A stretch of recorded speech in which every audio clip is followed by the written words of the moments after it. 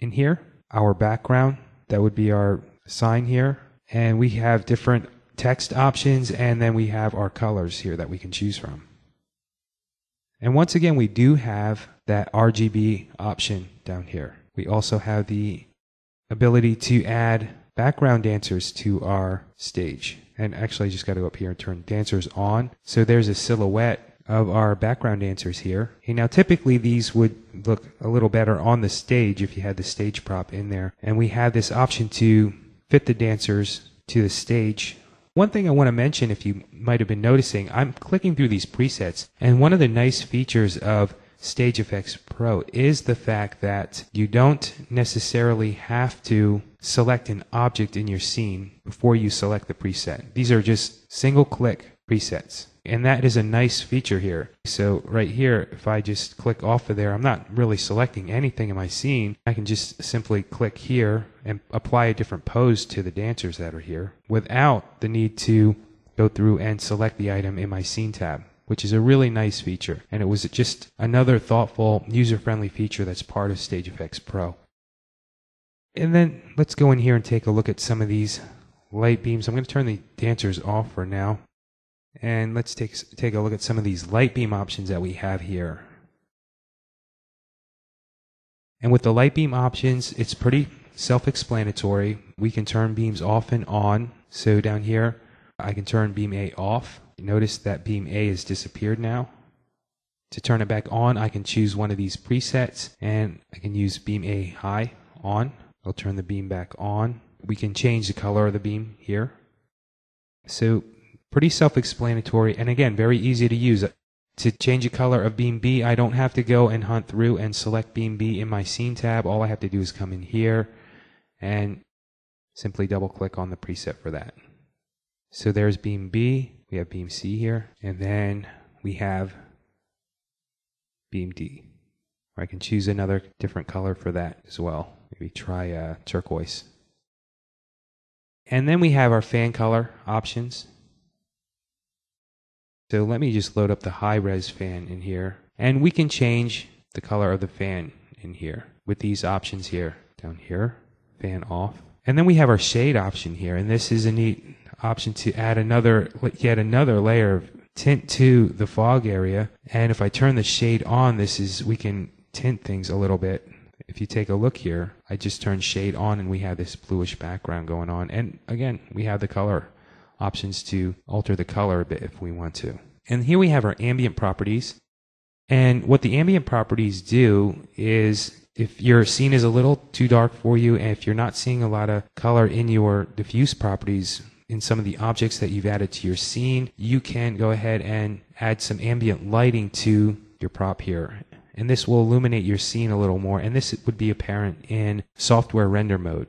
Really see something going on there in software render mode if you turn on those ambient lights. But for now, I'm just going to turn ambient lighting off.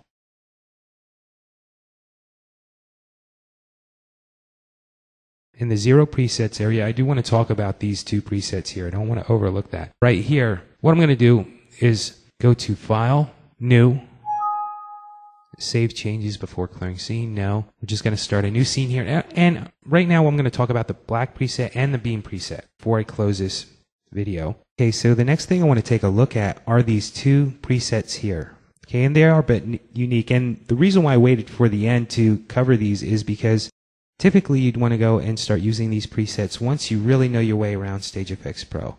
And I'm just going to start with the black preset here. I'm going to double click on this. And as this is loading up, I'm just going to pause the video. Okay, so the preset is loaded up, and actually if you didn't know your way around Stage Effects Pro, you'd probably be pretty confused right now because there's actually nothing showing in our scene. But if we go into the scene tab and take a look, everything is still there. So if we go into our content tab, this is a great way just to start from scratch and build your scene up from nothing. So we can go to the floor, and if I needed a floor in a particular scene, I can simply load up this preset here and turn the pattern on. Go to pattern on right here. That's reflections. Pattern on. Let's say I wanted the checkerboard floor, black and white. There I have a nice floor for any scene that I want to create. So this is just another thoughtful feature of Stage Effects Pro, where you have this option where you can start from the minimum preset here and just add certain elements that you need if you want to perhaps use some of these elements in some other scenes, or just to simply start from nothing and build up the entire prop from nothing. But of course, you would have to really know your way around Stage Effects Pro to make the most out of this preset, and that's why I did wait till the end of the video to cover this, because if I started with this in the beginning, you'd be a little confused. So there I have the floor turned on. Okay, so I can turn on the fog if I want to, set a color for that.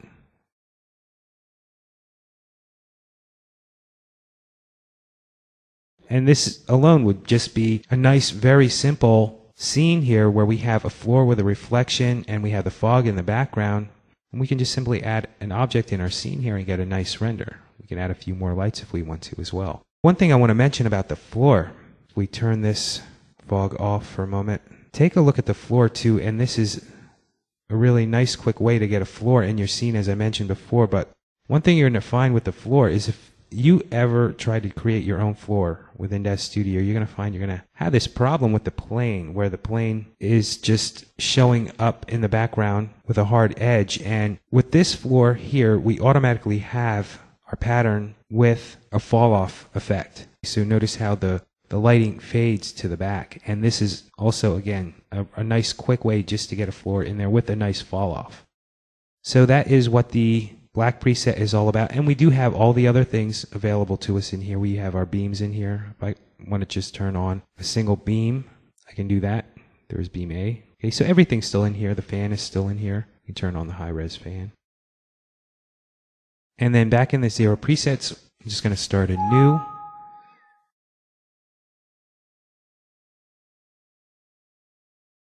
Now what I want to do is take a look at this beam preset.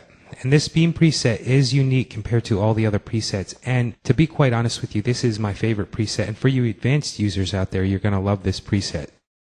And for me, the beam preset alone would be enough for me to want to get this package. And even though it is a very simple preset compared to all the other presets, this is a very powerful and useful preset. So I'm just going to double click on this beam preset. As this is loading up, I'm going to pause the video. Okay, so I have my beam preset loaded up into DAZ Studio. If we take a look at our scene window, we won't see anything, just like in the black preset. But the difference between the beam preset and the black preset is, with the beam preset, all we're going to have is our beams showing. Everything else that's part of the Stage Effects Pro prop is not going to be showing up in our scene tab. So in the scene tab, if we take a look, notice we only have 4 beams. So this is a very minimal preset, but this is also one of my favorite presets here that's part of Stage Effects Pro. Simply because now we have the opportunity to turn on these beams and use them in all of our scenes that we create. And I'm going to show you how to do that. So the first thing I want to do is just turn on these beams that I intend to use. And just like I showed you before, we can go into the Light Beams folder. With beam A, I can turn on beam A. I want to use beam B so I can, well, actually with beam A, I'm going to undo that. Okay, and I'm going to turn beam A high on. And then beam B, I'm going to turn on beam B high. So I have 2 beams in my scene now that I can use in another scene. And then with beam C, I'm going to just click on that node here, right click, and I'm going to remove that from the scene. All right, because I'm not going to be using beam C, and I'm not going to be using beam D either. And you don't necessarily have to do this, but it's good practice. If you're not going to be using those beams, it's a good idea just to remove them from the scene, because they do take up a bit of memory. They are complex beams, and if you just remove them from your scene, you're going to save some memory by doing that. All right, so I have 2 beams in my scene tab that I can use to attach to an object in my scene. So as an example here, I'm going to load up the Toon Alien spaceship. Right here, I'm going to load up the space saucer, and the space saucer has a couple headlights on it. So what we can do is attach these beams to the headlights, and I'm going to show you how to do that. So right now, I'm just going to load up this space saucer. As this is loading up, I'm going to pause the video. Okay, so I have my Toon spaceship loaded up into my scene, and now, since the scene is a little dark, I'm just going to create a new distant light,